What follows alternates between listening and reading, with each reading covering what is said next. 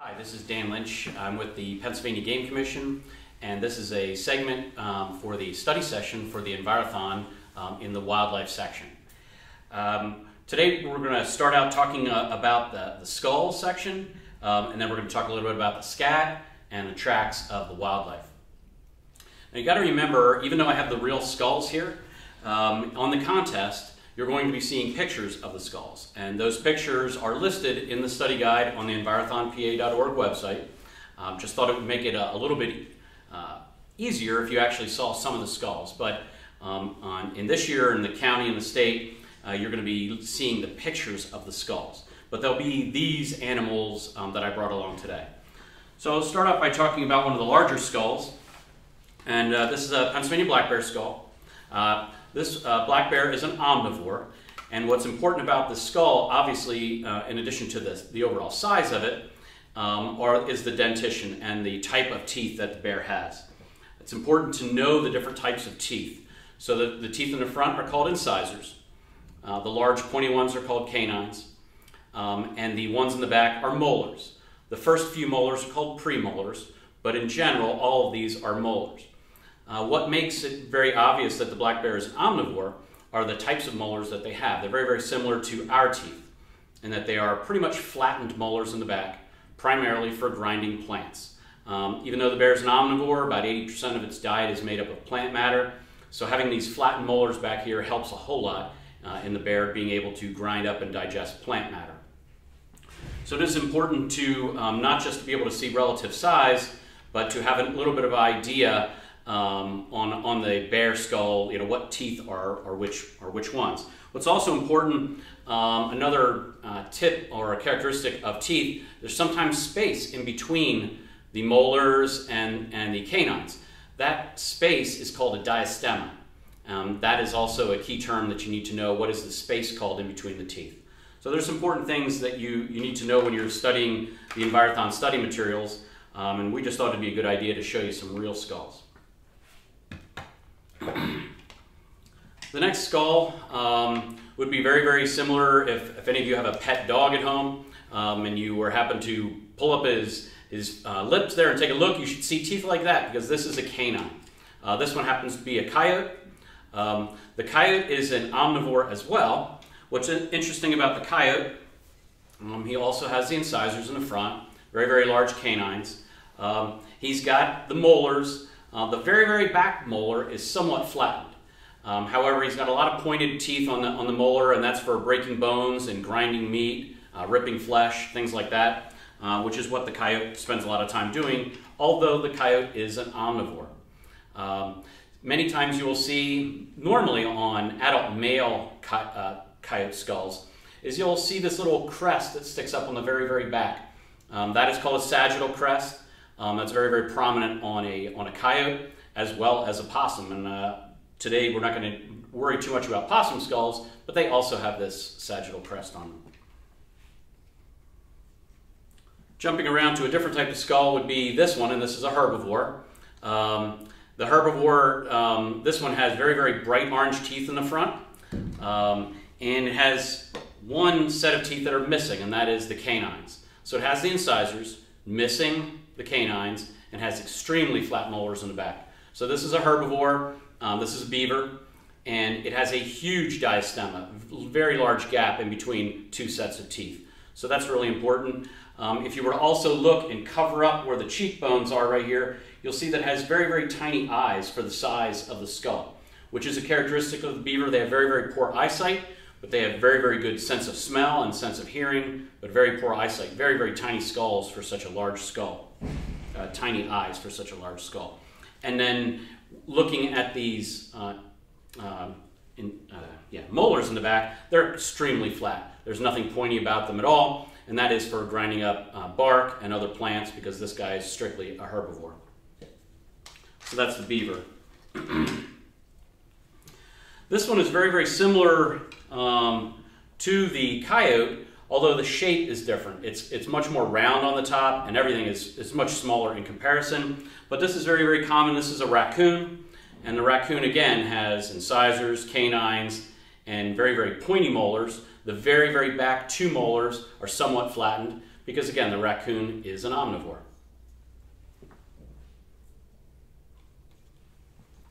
When you're looking at this particular skull, it's kind of what I would call baseball shaped or softball shaped, which is a characteristic of this type of skull. So when you're looking at different skulls like this, you want to look at their shapes. Okay, the coyote is very elongated, whereas this one is ball shaped and has very, very large eye sockets. That is characteristic of a feline. So our only feline in Pennsylvania is the bobcat, so that's what this has to be. So when you open it up, you will see that, or when you're looking at that paper on the study guide, you'll see that it's got incisors, it's got very, very sharp canines, and yet all of its molars are pointed, no flattened molars. And that is characteristic of a carnivore. So this guy is not going to eat any plants, he's strictly a meat eater, and that's your bobcat. The next skull is extremely flattened. So if you compare it to the bobcat that's round, this guy's got a very, very flattened skull. And the reason for that is this guy wants to be aerodynamic while it's swimming. And so now you've got this flattened skull which cuts down on drag while it's swimming, so it can swim very, very fast after fish. And when you open it up, you will see that there are no flattened molars in the back. So no flattened molars gives the appearance that this must be a carnivore, which it is. And this is a member of the weasel family. This is an otter. And the otter has very, very tiny eye sockets. Its eyesight is, and the eyes are very in the front, like predator. So he's got very, very sharp canines. They're a little bit thicker than a bobcat. And all of the molars are short and pointed. So they're all for tearing flesh, grabbing hold of a predator or a prey species. So this guy is going to eat fish. He'll eat any animals he can catch on land, but it's a very, very interesting skull, and it's probably the flattest and kind of elongated skull. So those are some of the characteristics that would give that guy away. Last skull in the contest is this one. Very, very large. Huge eye sockets. The eyes are on the side of the head, which gives it the fact that it's a prey species, because the eyes are on the side as opposed to in the front. When you open it up, you'll see that he's got no incisors in the top. And right away, that should be the giveaway. No incisors on the top is going to make this a deer. Now, they do, if you look up the dentition, they do actually have canines. The last two teeth on each side, on the incisors in the bottom, are considered canines. They're not pointy like those of a coyote, but they are. So you got to be careful. That could be a really good question, you know, what prey species has canines? And that would be the white-tailed deer. They have a very large diastema, that is that space in between the two sets of teeth. And the molars in the back, if the deer is an adult, there are 6 molars in the back. Some of them have cusps on them. They either have 2 cusps or 3 cusps. And the cusps and the number of molars are what we use to age deer, which is also possibly a question on the test, is talking about how do you age an animal. And we age them by their types of teeth they have, and the number of teeth, and the amount of wear on their teeth. As the deer gets older and older, all these little cusps that are pointed will start to get worn down from chewing on twigs and bark and things like that, to the point where if the deer is very, very old, 8, 9 years old, they may be worn all the way down to the gum at that point. There's definitely some differences in shape and size of these skulls. So it's important to check out the study guide, because it gives you all that information on these particular skulls for the Envirothon contest. The next segment we're going to talk about is the scat, or examples of sign that animals leave behind. At the contest, you won't see any real scat. You're going to most likely see this rubber or plastic scat. So I'm going to give you some characteristics of the different animals so that you can try to, distinguish between the different ones. We could use scat from a lot of different animals. All the animals are listed on the wildlife identification sign portion of the contest. When we get to the tracks, there are only certain tracks that you can see on the contest, and I have all of them here today. So we'll talk about some of the scat. Some of it's pretty obvious. If you see scat that's this large, there's really only one animal in Pennsylvania that could leave scat this large, and that would be a Pennsylvania black bear. Pennsylvania black bear scat is normally flat on the ends. And obviously, all of this scat depends on the actual diet that the animal's eating. If they're eating a lot of berries, or they're eating corn, or whatever, you're going to see that in the scat.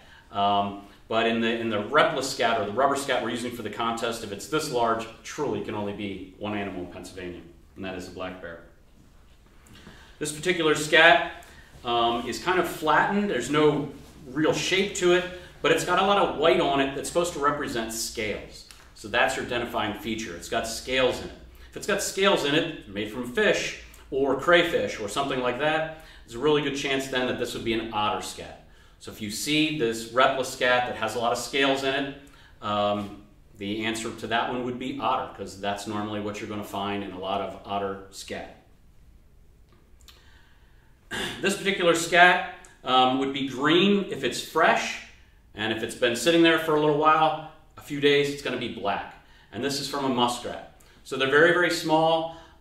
They're kind of cylindrical, pelleted type, much thinner than, let's say, a deer.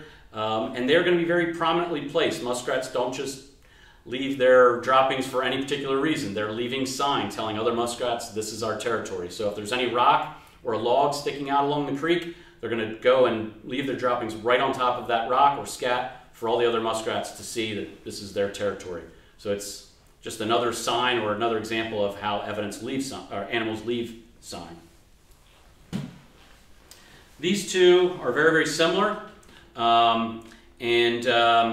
Normally they're somewhat pointed at the ends, and these are from canines. Now it's a little hard to distinguish them between a coyote and a fox, but normally the fox is going to be a little bit smaller than a coyote. And again, there's nothing, these are rubber scat, there's nothing in them, but real scat would have hair in it, would have possibly shells in it from anything else that the animal might be eating, or pieces of grain or pieces of berries, depending on what the animal's eating. But normally with canines, you're going to find them cylindrical and pointed or twisted at the end. That's the identifying feature of coyote and fox. And again, normally the fox would be larger or fox would be smaller than the coyote. This scat's normally not ever seen, because normally this animal leaves it in the water. It's primarily made up of sawdust or shavings from the wood particles that it's eating. So obviously this is the beaver. If you find and see this in the water, it's very, very fresh. The beaver was just there, because it doesn't take very long for the water to break down all the shavings in the scat, and it just kind of washes away. So again, they're usually large pellets, just like that, and so that would be the beaver sign. A couple of these are very similar. We've got reddish and brown colored pellets, normally with a point on one end. So the two animals that would leave these, I usually consider this chocolate-covered raisinets. Chocolate-covered raisinets are very, very common. This is a white-tailed deer. You can find this in your backyard, you can find it in the woods, you can find it in the fields. It's all over the place, but it's pelleted normally. There's usually a point on one end. If you find the red-colored raisinets, that's a porcupine. And a porcupine is going to leave that because porcupine is eating almost exclusively hemlock, fir, different types of pine trees that have a lot of tannic acid in the bark. So the tannic acid actually turns the pellets red. Another tip on porcupine is they will defecate as they go in and out of their den almost every time, till there's a huge pile of droppings in front of their den. And it's thought that that is one way to try to deter predators from coming in the den. They literally have to crawl over top of a huge pile of porcupine droppings. So another little tidbit. This one is also sometimes confused with the pellets of a deer, but if they're round and they are kind of granulated, kind of like Kix cereal, this is rabbit or cottontail. So Kix cereal looking pellets versus raisinets. So the round ones are normally the rabbit, the raisinets are normally the white-tailed deer. Last one that I brought along here is long, green, tubular, usually has some white on it. Also very easily found around schools, on ball fields, in parks, nice big open areas on the sidewalk, nice big open areas near ponds. This is Canada goose, and sometimes it's a huge pile of these green things, and it's green when it's fresh, it's black when it's been sitting there for a couple of days. But it's a real common one that you'll find everywhere in Pennsylvania. So those are some examples of the scat that you may see in the Envirothon contest. And again, you're not going to see the real stuff. You're going to see either rubber or plastic. Last segment has to do with the tracks. And these tracks that I brought along today are the only ones that you have to, there's certain ones that you can and can't have listed on the contest. These are all listed on the contest. So the first one is an example of the hind foot and the front foot of the same animal. The front foot kind of looks like our hand. It's got 5 toes, no webbing in between, where the hind foot has 5 toes and it has webbing in between for swimming. So this is a beaver. So the beaver's hind foot is very, very large with webbing in between, and the front foot, many times you can't see it in the mud because as the front steps down, the hind steps on top of it and washes that track away, and it's very, very hard to see the front foot normally in the mud or the snow. But this is a beaver, very, very distinguishable because of that large foot and the webbing. 2 of the cervids, or the members of the deer family that you might see, are very, very similar, but as you can see in size is very different. This is a very, very common one found everywhere in Pennsylvania, and that's a white-tailed deer. And you can see kind of the 2 toes that are pointed, kind of heart-shaped, where this particular one is not going to be found everywhere in Pennsylvania. We have Pennsylvania elk in maybe 5 or 6 counties of Pennsylvania, but if you see something that's this large, almost looks like a cow, sort of, that has got to be an elk. So you're going to see 2 possibly different members of the deer family. The huge one is going to be the elk, the small one is going to be the whitetail. This is not an overly large track, but it is too big to be anything but Pennsylvania black bear. Black bear is going to have 5 toes, it's going to have a long heel pad. Sometimes in a track they don't always show up perfectly. The hind foot is usually smaller than the front foot. The front foot is usually wider at the top, but for some weird reason the hind foot is normally smaller than the front foot on a black bear. But if you see a track that's this big, it can really only be one thing with those 5 toes and pointed claws, and that is a Pennsylvania black bear. Black bears walk with their toes out all the time. They do not retract them. So many times you will see toenail marks in the track. Speaking of retracting, this animal normally walks around with its claws retracted, so you're only going to see the toe pads, and you will see a heel pad in the back, and normally you'll see these 4 toes. It's normally hard to see the 5th toe because it's up higher on the foot, but that would be a Pennsylvania bobcat. So the bobcat, you're going to see the heel pad and probably 4 toe pads, but no claw marks because they walk retracted. Just the opposite is you're going to see a heel pad, 4 toe marks, and normally some claw marks on a canine. Now these are rubber tracks. They're not perfect. They're rubber tracks. The fox is normally a little more round that you're going to see in the track, and you're also going to see what is the shape of a boomerang in the heel pad. So if you see that boomerang shape in a heel pad, kind of an upside down V, that's a good example of a fox track. Where if you see a heel pad, 4 toe pads, and claw marks, but normally elongated, normally about 2.5 inches from the heel, or the heel to the tip of the toe, that's a coyote. So the canines are very, very similar. What you want to keep in mind is normally a more round track is going to be a fox, and a more elongated or oval shape is going to be a coyote. You're always going to see toenail marks if you follow the track long enough because they do not retract their claws, so they're going to be out. See a track that is kind of kidney bean shaped, very, very long toenails. That's kidney bean shape is characteristic of a porcupine. And they also walk pigeon-toed.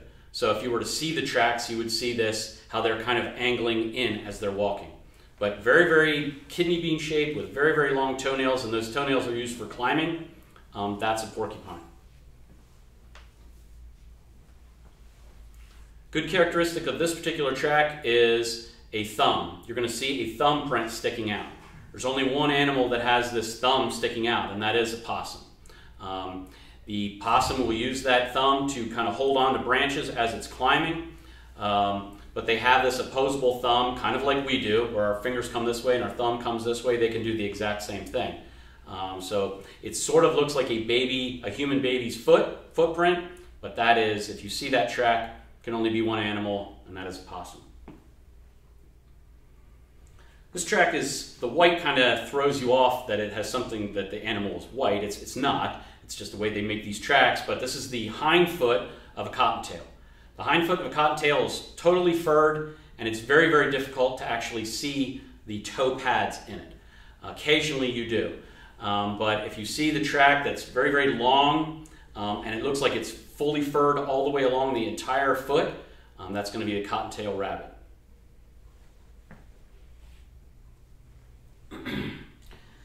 I happen to have a front and a hind foot of this particular animal, and don't be thrown off by the color. The color has nothing really to do with it at all. So this has got an elongated foot, a hind foot, and a very, very tiny front foot. The elongated hind foot with really, really long toes and webbing in between them is from a muskrat. And again, a muskrat is a semi-aquatic species, going to spend a lot of time swimming, and their hind foot is much, much longer than their front foot.